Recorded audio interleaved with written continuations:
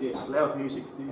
If you were in Paxton Street today, you would have heard some. As I was adding to this presentation, my last month has been a pretty full one with involvement in the Overland Telegraph anniversaries, and then last week I was in Hobart for the Antarctic Festival. And so Hobart is one of the best record shops in Australia. So, and I spent a few $100 there, and I've been listening to them since. Some context to this particular talk. This is a it was a fill-in for a speaker that dropped out this year, and it actually relates to a talk which I volunteered for next year, which is the 50th anniversary of the Todd Street Post Office. Now, as was heard, I have an interest in philately, I have an interest in postal history of South Australia and the history of all the individual post offices in South Australia and the Northern Territory, all 3,300 of them. So it's a big filing system that I have at home.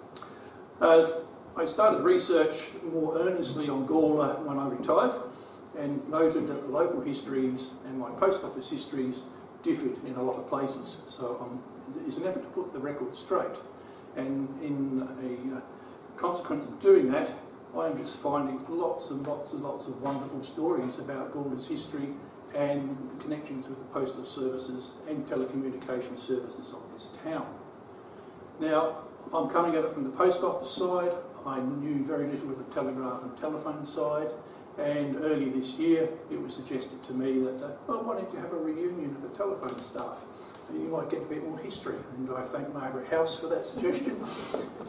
Somewhat based on their experiences with the Timers reunion that they had a few years ago, to sort of draw out some of the history of the town, and particularly the history of women in the town, because both of those industries are very female-oriented. And so I was somewhat reluctant to venture into areas totally foreign to me, until I was stood at a pedestrian crossing and Karen Redmond sidled up to me and said, "What are you working on now?" And I said, "I've had this strange suggestion about something on the telephone exchange," at which she became immediately enthused and said, "My mother was a telephonist in Gawler, you must do it." Hence this. So Gawler's Phony History was born. We set it up as a sort of a last-minute history festival event, and with the help of Anne Hurst, who's here tonight, the lady in the pink in the second row, welcome. Anne is a former telephonist, and she got the drums beating and rounded up a good crowd of people. And from the technician side, I had a couple of friends who were technicians at the Telephone Exchange, and all in up with minimal publicity in the short term related to the History Festival. I think we had about 65 people turn up to it, and then on the May Day we picked was the worst weather of the year, but we still only dropped down to about 55 people, and I was really touched by a lady who rang up at about half an hour before it was due to start and said, "I'm really, really sorry, I can't come." She was 90 years old and was had to come on 2 bus trips to get to Gawler for this reunion, and she was really, really sorry. She just couldn't stand in the rain for that period of time. It was torrential that day. But anyway. So Gawler's Phony History evolved. Learning from the reports of the Timers reunion, where apparently everybody came, drank all the tea and coffee and ate all the scones and went home, we thought, well, part of this exercise for me was to learn something. So I thought, well, how are we going to do this? So we set up some feedback forms and asked people to give us some details about their time at the Telephone Exchange, what they did, how they got there, and the like. So we did a bit of preparation for these. So we handed out 2 things. There's a form up there has questions inside, and a contact form. It's basically, we thought, well, this is a reunion. There'll be people there who probably haven't seen each other for 10, 20, 30, 40, even 50 years. We've had people back from the 1950s who worked at Telephone Exchange that came on that night, right in that morning. And so I just basically provided them with a phone list so they could write down each other's numbers and stay in contact, and hopefully they have done.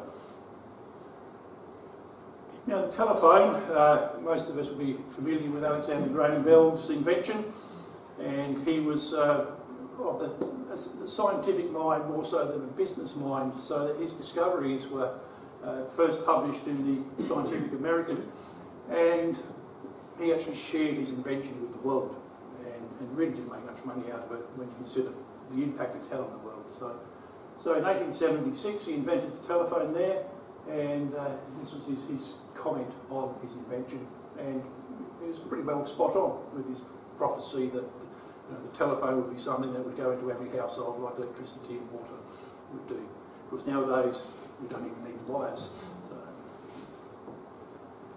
So just 2 years later in Australia, because it was published in a scientific journal, those journals arrived in the mail, and the local boffins started thinking, oh, I think we can make one of these here, and they did.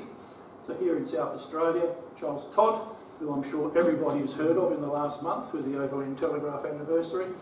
The Overland Telegraph was Charles's greatest achievement, and I use my music equivalent here. The Overland Telegraph was Charles Todd's one-hit wonder, but his career went for 65 years as a public servant in this state. They actually changed the law so he could continue working past the mandatory retirement age. Such was his value to the state. So he is a mammoth in South Australia's history, but not recognised as such. However, I digress. He started to arrange for telephones to be made here in Adelaide. A.W. Dobby was a company that is still be familiar with many people today. They were making telephones early on, and his own workshops staff were making telephones as well. So this is just in 2 years after it was invented. And to demonstrate the product, he arranged for demonstrations between significant South Australian towns back here in Adelaide. And so the first demonstration, as was mentioned there, was between Adelaide, Semaphore and Kapunda. And had a similar demonstration then between Adelaide and Gawler, 28th of February 1878, which was still a few years before the telephone service came to Gawler. These events were known as Todd's seances because people at one end could hear the voices of people at another place, so it was somewhat strange for them. And they used to do funny things like, you can see at the front there, a lady playing the piano and singing, and basically giving a concert, so she may be performing in Adelaide, and they'll be listening to her in Kapunda. And that's the way these demonstrations work. Which also means that they must have a pretty good amplification system and a good microphone systems in these places for the people to all crowd in a room and hear from a simple amplifier what was being said or being played. Like everything, laws had to be made to control these new experiments. So South Australia had a Telephone Act as early as 1881, and there's a copy of the front page one there. And this set the rules for establishing both telephones and telephone lines. And one of Todd's famous quotes when he retired was that he left the state well posted, which of course both meant and connection between the mails and all the telegraph and telephone posts that were strung all over the state and all over Australia. Now, they were always looking to the best equipment to use around the world. That's all of the postal administrations in Australia, and Todd was no exception. So he actually had some of his staff look at what was coming out of America and what was coming out of Britain and Europe. And in his 1895 report and his 1884 reports, he talked about the telephone, and these were the 4 pieces of kit that were favoured by the South Australian telephone department as it became. We have a Blake's transmitter, which is the microphone, the magneto call box, so that's one of those where you turn a little handle and it builds up a charge to create electricity to send the messages along. Swiss and Phony Crown, so that's 2 different companies, a Swiss one and Phony Crown is another one, so that's actually the earpiece. And the Western Electric switchboard, which is there on your far right, to connect the different telephones to each other at each end. So now pictures of those types of equipment. What precisely Gawler had, I've yet to determine. I just have not found that yet. But I'll keep looking. Now in 1883, remember there was a facility in the Act for private lines to be erected, and the private line was actually erected between the 2 flour mills, the Victoria Mill and the Union Mill. So we have the mill here just north of the Gawler railway station and the flour mill there by the South Parra Bridge. And I've put in the red line the route that it would have taken. So that would have been, as I said, privately made, poles strung up, wires strung up, and They connected the two buildings, probably just with a simple magneto, and ring at the other end, and they communicate with each other. And that reference there, that one sentence, is the only reference I can find to that telephone line. So. Now in 1884, Dr. Popham, which is the son of the cannon firing Dr. Popham, this is another Dr. Popham, he was campaigning for the telephone service to be brought to Gawler. And he had a very long battle with Charles Todd. You can see it lasted there a good 5 years, because it was all about economics and the price of this. And the price of, the cost of stringing a cable from Adelaide to Gawler at the time. And in the end, the final negotiation came down that Todd asked the citizens of the town to guarantee £125 of income per annum as a result of connecting the towns. Dr. Popham and James Martin finally guaranteed that they would be paid as a minimum, and so in 1888 they made arrangements to connect the telephone, and it was finally connected in 1889. Here I have a couple of pictures from postcards, probably only about 15 years after the actual connection was made. But here we can see Adelaide Road clearly with the string of telephone poles along the footpath there. And the front of the post office here, so you'll notice those poles don't have too many spars on them. So let's say this is the telephone pole coming in from the south. The telegraph lines actually came in from the west through the parklands and up Todd Street and then across to Murray Street. And you can see here's the telegraph pole here with far more spars and insulators on the top, and both of them going into the old post office building on Murray Street there. And that was much the case for a good many years afterwards. Now, the official opening and the connection was on 19th of February 1889, and it opened with just 3 subscribers. Now, the deal they arranged with the Postmaster General's department was that for £25 per year, it's still a lot of money in 1889, they would get a connection and free calls. So all the calls were covered by this £25. And interestingly, it was just 3 subscribers when they came up, and Dr. Popham actually was not one of them, even though he arranged to have this guarantee of £125 a year with James Martin. So we have the flour millers, general store, and the foundries. Probably the 3 biggest businesses in Gawler at the time. The telephone exchange was placed in this particular building, and we know now it's a flower shop, but if you walk in the flower shop, in the front door, immediately to your right, in that corner, that was where the first telephone exchange was sat. And you will recall that switchboard that was on an earlier slide would have been sat in that particular corner. And I think for about the first 24 years, it would have been operated by one of the clerks, one of the telegraph staff, or one of the postal assistants. There was no dedicated telephonist, as we know them, operating that particular exchange. And when there was only 3 lines, it probably wasn't going to be a great onerous amount of work anyway. It would make sense. Now, I've got 3 pictures here of that building, and the interesting point here is that this early picture shows the door, and as we picture the building with the 3 arches in the front, the door was in the central arch. And of course, that's no longer the case. The door is in the right-hand arch. And the middle picture actually shows 2 doors. They're in the central arch and the right-hand arch, just here. And that came about in 1915 when they actually effectively built an entrance and an exit in the post office building.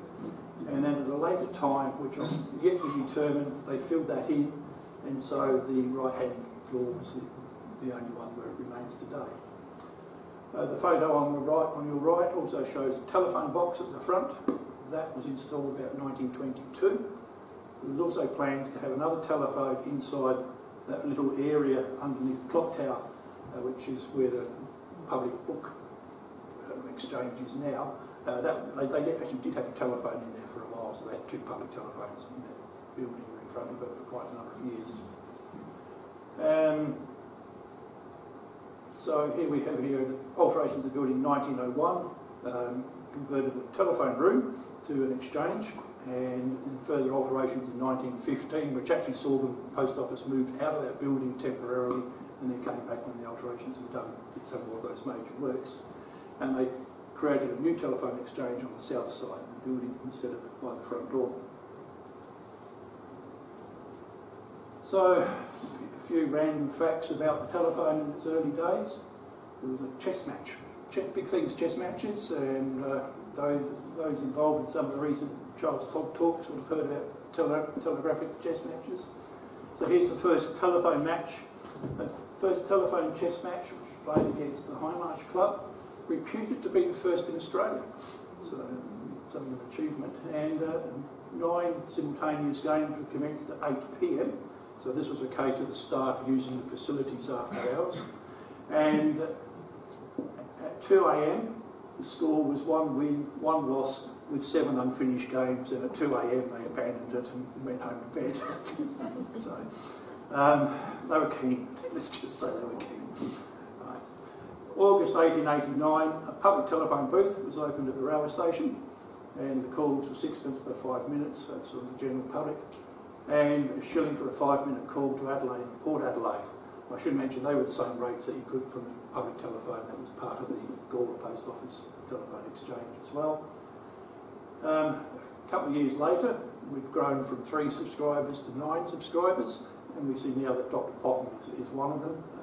May Brothers have joined it, the other foundry, Pierce, Wincy and Co, another general store, the police station, the railway telegraph office, another flour mill joined the original 3. Still a good deal, £25 a year, free calls, and as I said, for the locals, they could go to the post office and make a call. And I think Dr. Popham also offered that people could actually go to his rooms and make a phone call from his rooms if they needed to. Now, with those 9 subscribers, people who wanted to make a phone call to Adelaide, and of course Adelaide's subscribers in Adelaide were growing quite greatly, they found that they had to wait to get connected to these calls. And because these telephone calls for the 9 subscribers were not charged by the minute, but they could stay on them for ages because it didn't really matter. So what they found then was that by the early 1890s, people were complaining about how long it took to get connected for a call. And so they then actually started going back to using the telegraph and going back to using the post to send their messages to Adelaide and get replies back. Because remember, at the time, you could send a letter to Adelaide in the morning and get a reply back in the afternoon. So, you know, and that was sort of 2pence each way versus 6pence for 1 phone call. So it was still cheaper. Right. In the early 1890s, because of these complaints, Charles Todd actually then promised that he would put up a 2nd line, but once again wanted some guarantee. The people of Gawler wouldn't give that guarantee, so he just didn't do it. And then they tried to work out a technical method of actually multiplexing calls, having multiple calls on the same wire, which is quite common practice nowadays. But there was another unfulfilled promise, so that went through. And the subscribers decreased. They even dropped the rate down to £15 a year. Free calls still decreased. They still weren't happy, and it was still probably cheaper to send a letter and get a reply back that afternoon.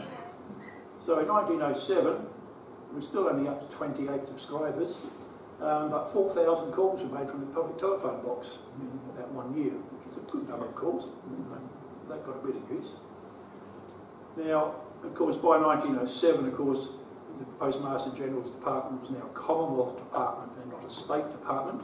So all these private deals that were made by Charles Todd sort of all got overtaken by the Commonwealth, and it was left to people in Melbourne to tell the people of Gawler, tough luck, you can't have that special deal anymore. You get the same rate as everyone else in Australia because it's not fair. And from 1908, they then paid an annual rental and then had to pay for every phone call. And so we see there, phone calls dropped from 300 a day to 45. So they clearly didn't like that.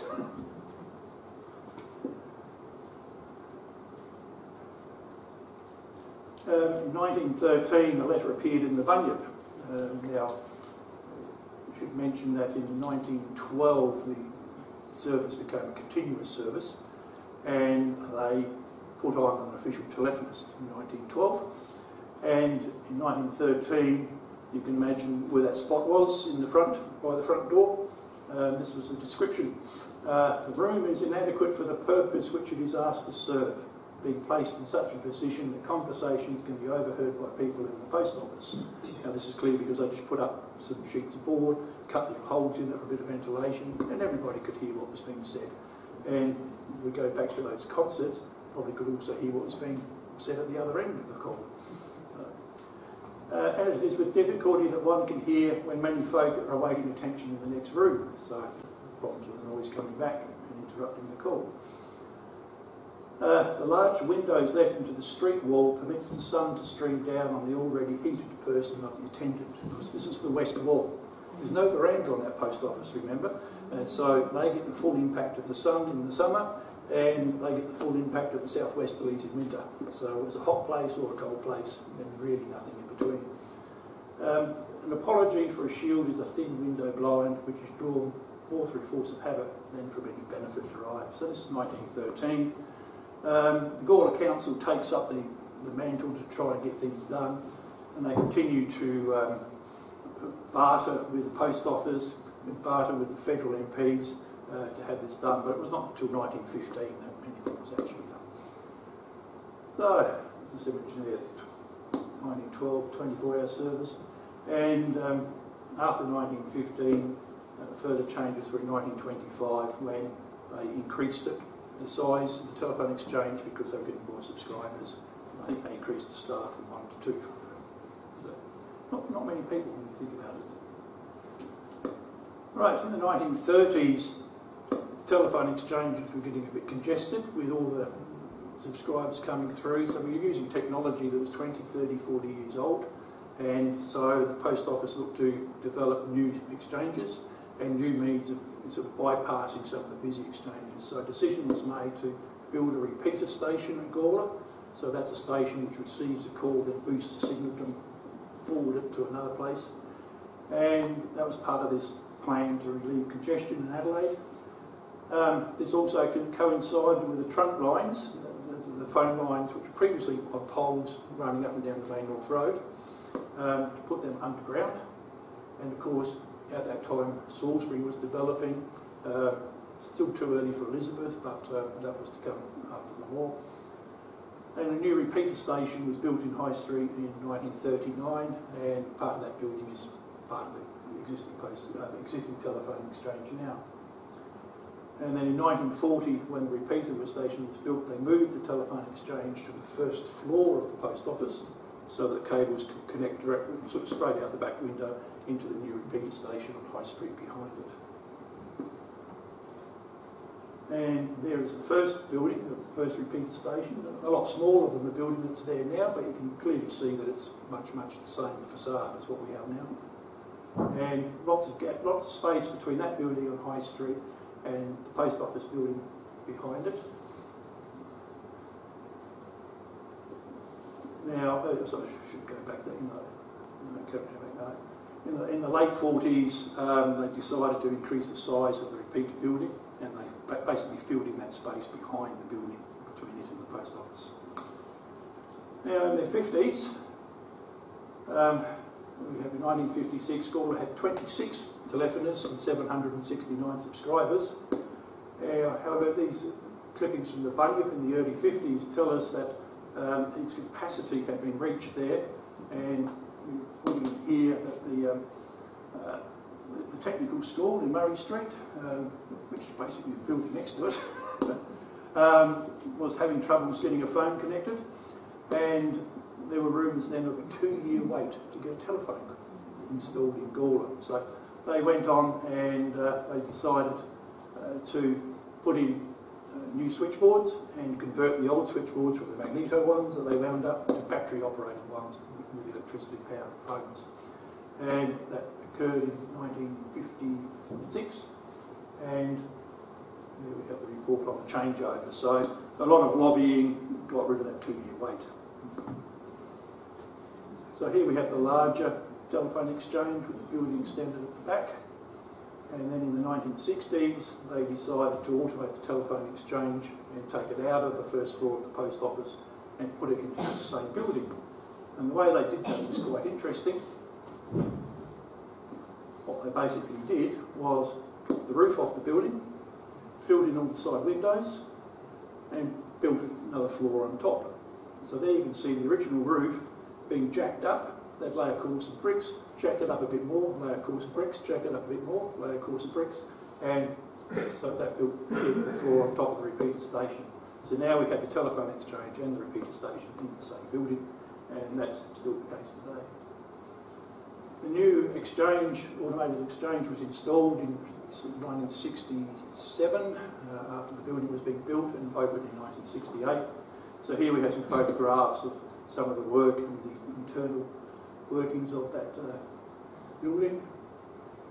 Here in 1968, we think this photograph may actually be taken on the last day of the exchange. It's pretty close to that period when we had all of these operators connecting the calls. And when they converted to the new exchange, I won't say all of the operators lost their jobs. Some of them were redeployed, some of them jumped ship before because they thought they might get the sack. But they did retain some of these switchboards for manually assisted calls and telephone inquiries, 013 calls, international calls. So there was still a need for telephonists, even though all of the local calls had become automated. Of course, if you're asking your customers now to dial the telephone number instead of picking up the phone and the operator would say number please and they'd connect you, everyone in Gawler got a new phone. So all the old wind-up phones, the Siemens phones, the candlesticks, all chucked in the bin, and everyone got a choice of one of these, or a modern sort of a candlestick-like phone in the new flash colours in the 1960s, and everybody got a telephone book. First time a telephone directory had been issued, so that came out. It's only about 12 pages. Very small thing. And here we have all the dignitaries going through the exchange when it opened in May 1968. And of course, the public had to be taught all the new methods. And we have things called, who remember STD calls, when STD meant something else, but some people tell you nowadays you can get it from the phone. So this was instructions on how to make a long distance call with all the prefixes in the front. They actually set up in what was the old cinema, which is the building there on the corner of Kelton Street and Murray Street there, a customer information centre where they would give demonstrations and teach people how everything worked. And the lady there is Howard Marsh's daughter. As time progressed, they tried to get everyone to do more of their own work, so that they didn't have to employ staff to do the work for them. So, as more and more country exchanges got converted to automatic, people could then dial them directly, so they didn't need the telephonist to connect them. So locally, we get Gawler River and Roseworthy and Wasleys and Freeling and Hamley Bridge all get converted to automatic exchanges, and then Gawler people can ring them directly. And then the next, of course, development of that was the overseas phone calls. I've got some varying, conflicting dates on when each of these started, but it may just relate to different exchanges. But overseas calls, I've got one that tells me 1977 was when people could make their own overseas calls, but this advertisement is from 1973, so I'm going to suggest it's a bit earlier. Now, jumped a little bit. The reason I jumped a little bit is because back in May, I've been going through the Bunyips each week, and back in May I'd only got up to 1977. It's like a bit of a gap. But thankfully I learned that the exchange closed in 1991, and of course we had the centenary in 1989, so I jumped a bit to get the ending, but there's a few bits in between which I've yet to do. So here we have this, the centenary. The next one was a closure. Can you go back about 2 slides? Yeah, that one there. Thank you. Right. Yeah, so in mid-1990, the telephonists at this stage, there were still some telephonists. This time, this was called a manual,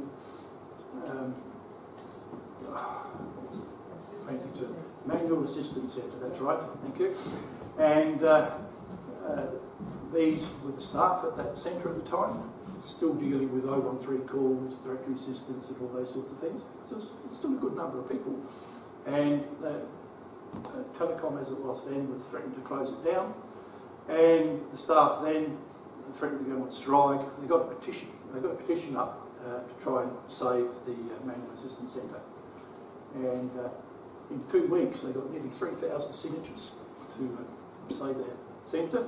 But sadly, it all came to no avail. But we did learn at the reunion through Mary, who I see is in the crowd today, that they managed to negotiate some really good packages for the people who were affected by this decision and created some precedents in Telstra. So, sadly, 3rd of January 1991, the Assistance Centre was closed down. Now, that was basically the presentation that I gave back in May in the Phony reunion to the people who would attended. And harking back to the Timers reunion when everybody ate the scones and went home, well, I thought, how can I get people to share what they did? So I imposed on my old employees Drakes, and they put the hard learn on Cadbury's. So I came up with a big bag of blocks of chocolate and basically said, you want a block of chocolate? Tell us a story. And that's what we did.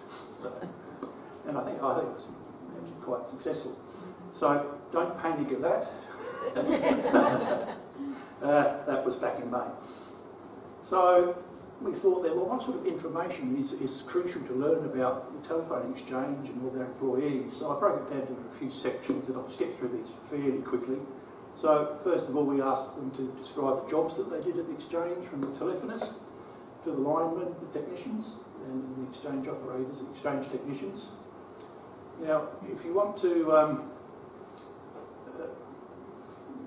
set yourself a difficult task, try and find photographs of early telephonists. Search on the State Library's website, their photo collection, turned up 4. Only 4. This lady was actually a Nuriyupa. I think they had a couple of pictures of Semaphore and a picture of an Adelaide telephonist who went up to the River Murray in 1956 to help out after the floods. So, pictures of telephonists are scarce things from anywhere, it seems. And people got up and did describe some of the jobs they got. Walked off with a block of chocolate each, so that was good. How did you get your job? Was another thing. Telephonists, technicians, they're all employed by the public service.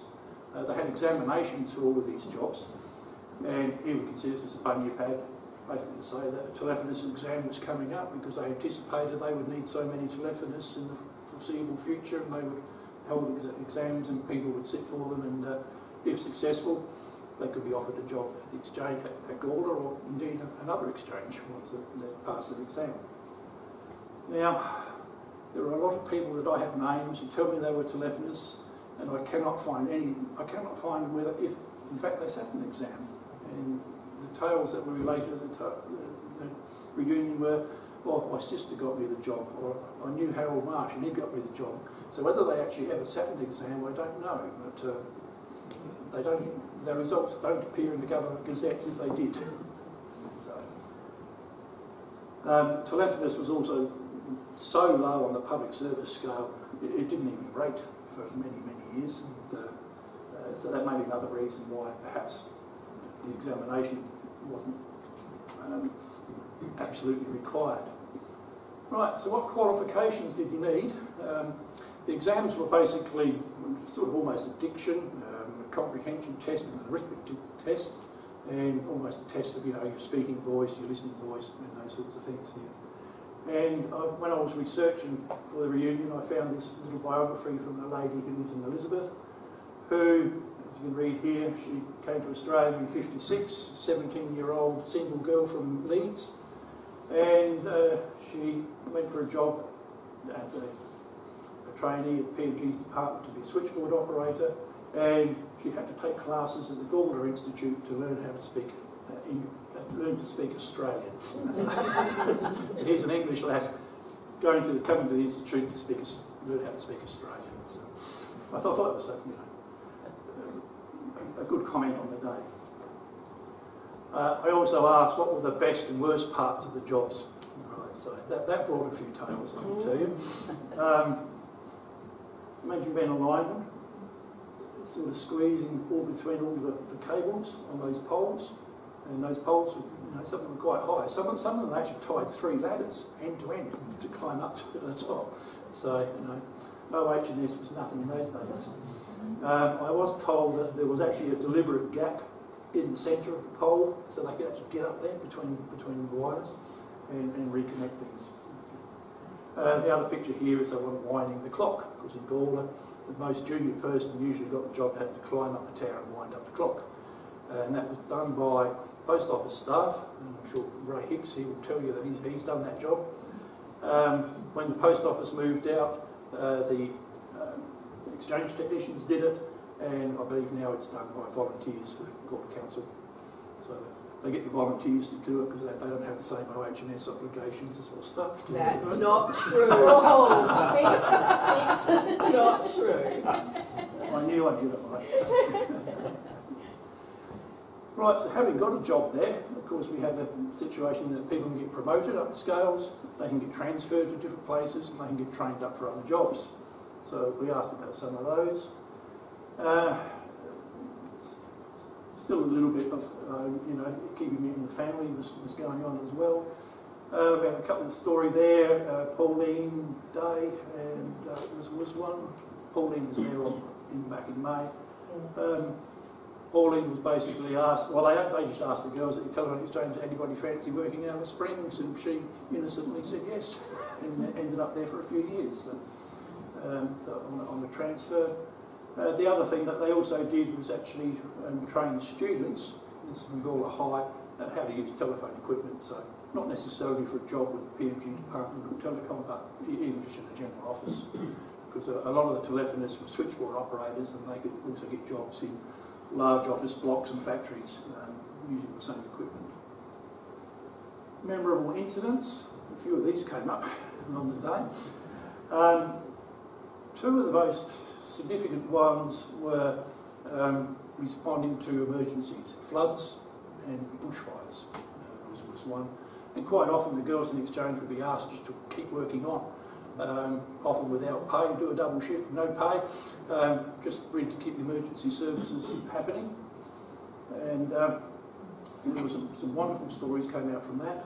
It seems the most memorable days in the telephone history here was Christmas Day 1974, Cyclone Tracy just obliterated Darwin, and of course everybody was trying to find out what had happened in Darwin, if they had family and friends in Darwin. And another big incident happened when there was a huge torrential cloudburst on Calton Hill, and all the water ran down the hill and flooded the exchange, and the switchboard lit up through electric shocks and the like as the circuits short-circuited. So these come up there. Storm told a very interesting story about being in the exchange on one of these fire overtime situations. And remember, West Wall on a hot summer's day, sultry as anything, she said they just couldn't stand it anymore, and all the telephonists stripped down to their bra and pants and were there operating the exchange like that. When a fairly prominent senior male citizen of the town walked in on them. I've checked with Bruce, he doesn't remember it.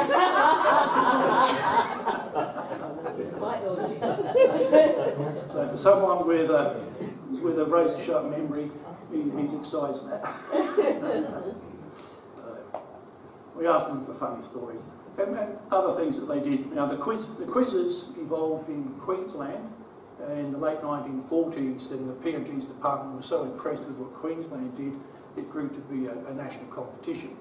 And they would have state competitions to get a state champion, and then they would all compete in national thing. And these quizzes were actually held like those old seances were, so that all the staff at the Gawler Exchange would be at Gawler, and they'd have a quiz master asking them questions from Adelaide. So I only found these details of where they came runners up or won the state but didn't win the competition. I was told in a later quiz they did actually win. And I've been told there is a photograph of that winning team, but I've got to track that one down, because that's certainly something that needs to be included in this history. So,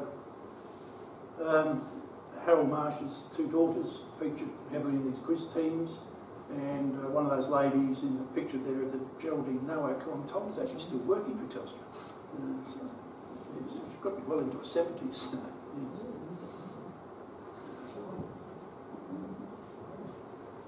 Right. The in thing in the 50s, 60s and 70s, of course, was quests. All of the service groups used to run quests, beauty quests, which were generally charity raising quests, let's face it, they were all charity raising. And the Postal Institute also ran a quest, and there was a Miss Post Office as well. And so here are some of the Gawler contestants in those quests.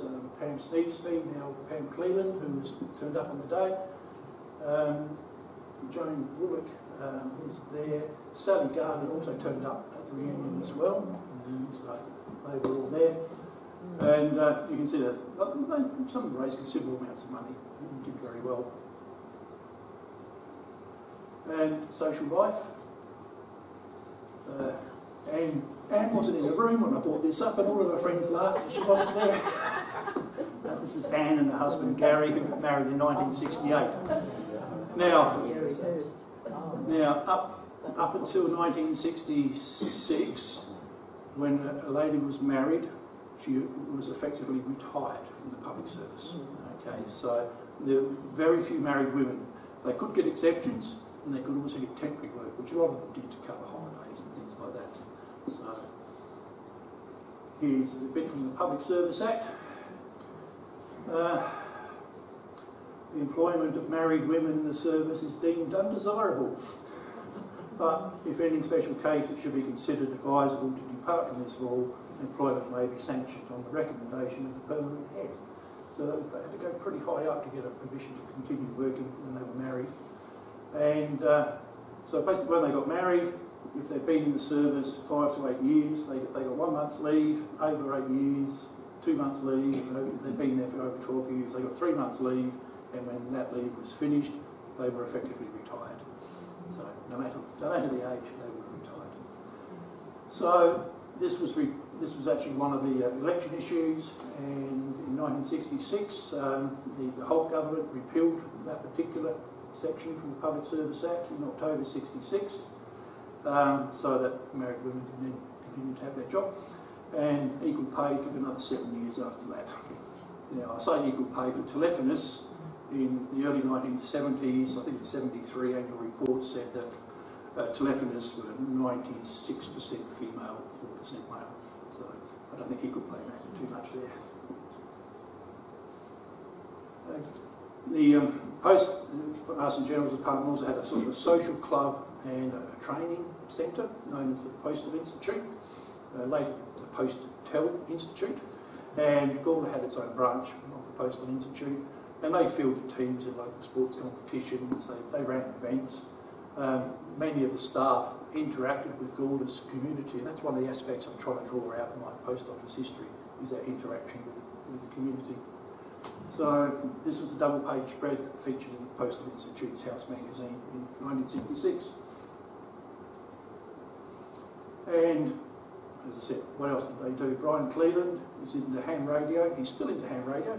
He was there. Sally Gardner there, who's one of the quest contestants. Later told us that that photograph was particularly taken because she was at the time also in the Miss South Australia quest. So it coincided with that. And Robert Mulholland, famous Central Districts player, actually was an Irish immigrant who came to Gawler, grew up in Gawler, and was quite prominent in the local football and tennis scene. Now, the other thing about this reunion for me was to draw stuff out. So even before the reunion was held, I was sent this photograph here of some social event with telephonists. Now, at the start, 3 of these I couldn't identify, or weren't able to be identified by the lady who sent it. The lady who sent it was Janice Brealey, that's the one on your far right there, so some sort of a social event.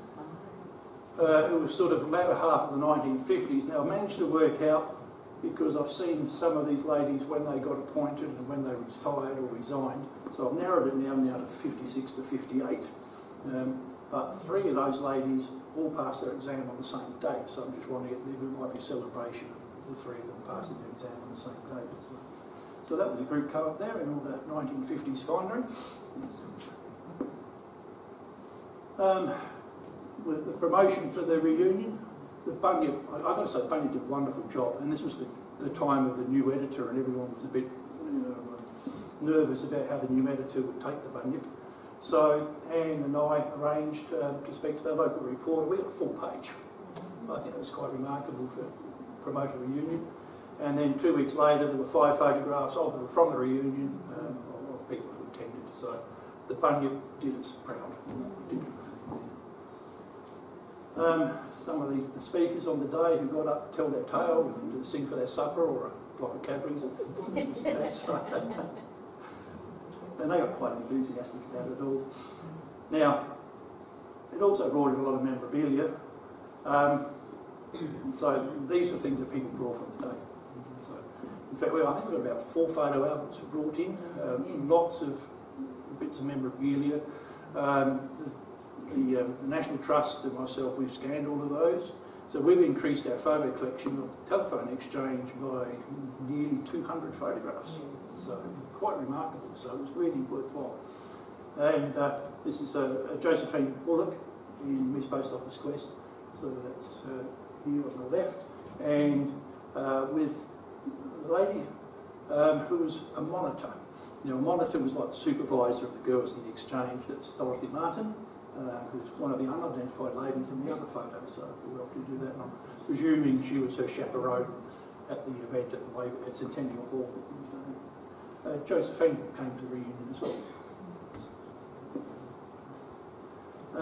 These are some of the things that were brought on the day. Now, the most significant thing, of course, is this switchboard. About a month before the reunion, the guys at the National Trust say, "Oh, we've been invited up to Malala." Actually, they're going on trips to different National Trust museums.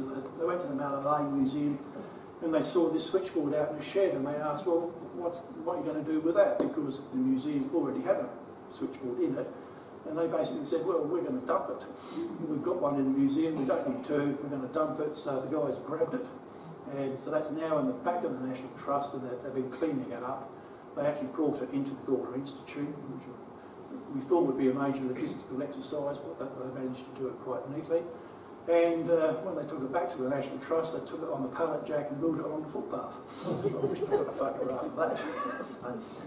So that was on display. Brought back a lot of memories for people there, because it was the same type as was used in Gawler, and some of the small knickknacks and things that people brought along.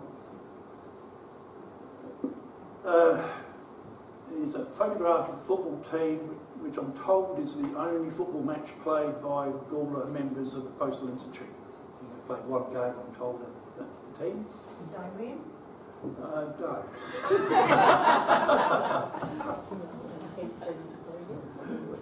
And some more photographs. Most of the photographs were, a lot of them that came in were technical things which would really bore you tonight. And social events and retirements and Christmas parties, things like that. Apparently every payday they'd knock off early and have a barbecue in the backyard of the exchange. So there's photographs of that, but I thought, well, we'll leave the guilty and nobody need know. Now, ongoing research, as I mentioned before, I'm still going through the Bunyips. In May, I was only up to 1977. I just finished 1985, so I'm still working through them. We're finding more stories. Safety award presentations there. This was for, at this point, 122,000 man-hours without an accident. It's not a bad record for an exchange.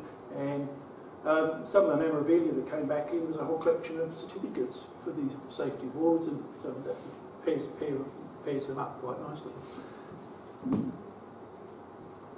More things from the Bunyip about the business office that was open in Brandash Court. Brandash Court is that little arcade thing that runs on Murray Street opposite the old post office building. So that ran in there, and of course about 3 years after that they opened one in the Northern Market Centre where the Telstra shop now operates from. That's there. And of course by about 1985, which is the job advertisement there, a telephonist has now changed to become known as a manual assistance 1. So sort of dehumanises it a bit, I think, but that's what they became.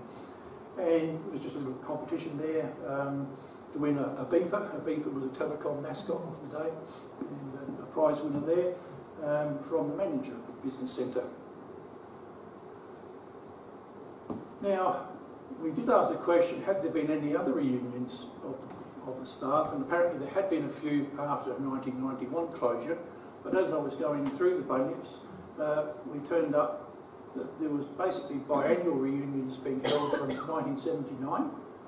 So this is from 79, 81 and 85, I think these stories are from. But they do give us a good list of names of all the attendees, and there's a lot of well-known Gawler names among them.